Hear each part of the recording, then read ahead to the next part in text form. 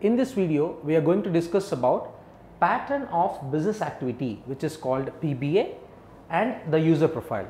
So what exactly is pattern of business activity and user profile are? So here you can see pattern of business activity means represents change in pattern of customer demands as explained by organization. So for example, as we took the example of a bank, a service provider providing salary accounts to the customer, which is a startup company. So here the startup company, after 2 to 3 years, it comes back to the bank stating or asking to take the pattern of customer requirements which are getting changed as per the demand, and they ask for new services. Like example, if they provide a debit card with a free annual fee, now they ask for a debit card, international debit card with a minimal fee. So here about the minimal fee, it depends upon the bank. So international debit card to each and every salaried employee is the requirement or the change of requirement given as per the demand by the organization. So based on this, the bank will take the trend of the change of the pattern and it document it. So important to track as it helps organizations identify improvements.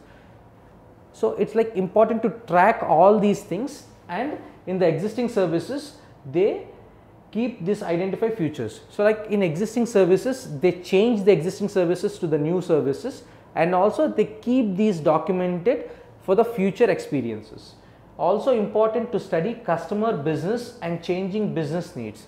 So this studies or this documented details will be useful for the bank to get this informed in future changes, so that the customer businesses and changing business needs will be documented accordingly.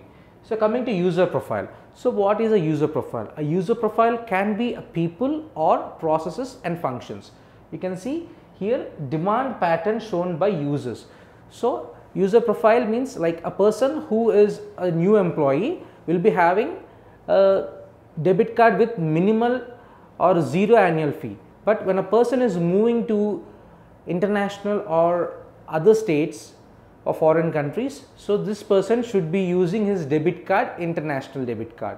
So for the international debit card, the change of the person from a zero minimal fees to annual fees for debit card will be documented, and in future they will implement this minimal fees into the debit card fees, so that these people or these customers or user profiles will be provided with the details like debit card information, so that they will be called by the customer support and inform about the annual fees every year.